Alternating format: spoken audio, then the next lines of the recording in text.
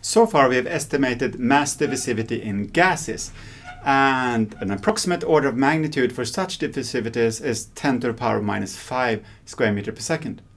For liquids, you usually have lower than that, so 10 to the power minus 5 all the way down to 10 to the power minus 12. And solids, 10 to the power minus 12 approximately. What a liquid is, well, that depends. There are liquids that don't look like liquids, so hence the very large range of diffusivities. So how do we estimate mass diffusivity in liquids?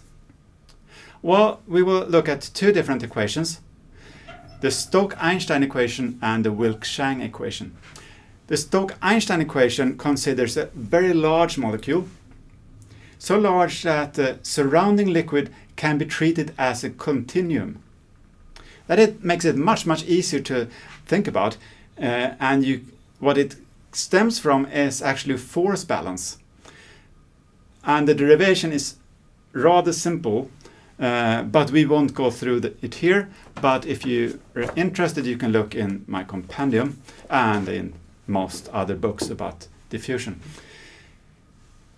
So if it's a large molecule, then it's Stoke-Einstein equation. Different literature sources use slightly different ranges, so when you should use Stoke-Einstein and when you should use Wilke-Chang equation.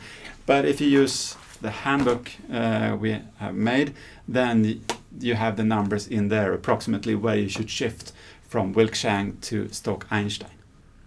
The Stoke-Einstein equation looks like this, and the Wilke-Chang equation looks like this. Wilke-Chang equation is, I would say, much more difficult to understand why it looks like it does.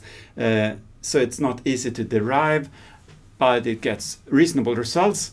So what you have here is phi is an association parameter, and you have to look that up.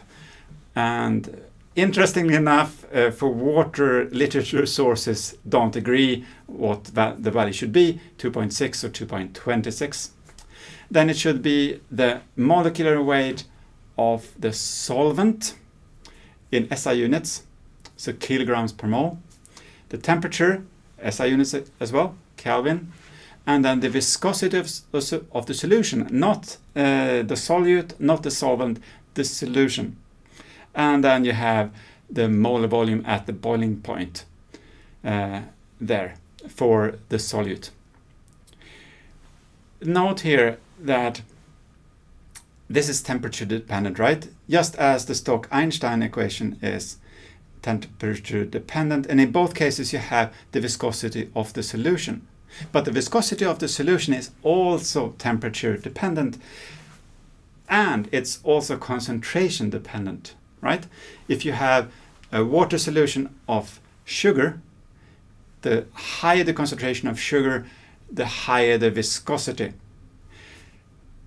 But if you have really low concentrations, you usually can say that, okay, the viscosity of solution is probably the same as the viscosity of the solvent, but not if you have high concentrations.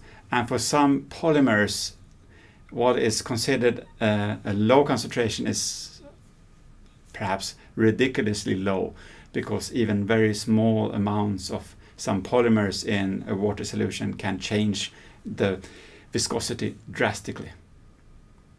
Just to sum up diffusion and mass transport, we have learned that mass transport is proportional to the diffusivity, it's proportional to the concentration gradient, and it's proportional to the inverse of the distance.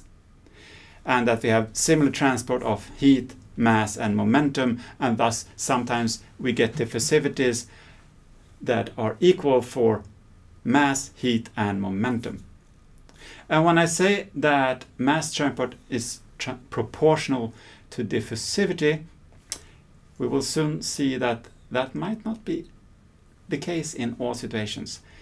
When we move into two-film theory, penetration theory, and boundary layer theory, we will see that it's not really the case always.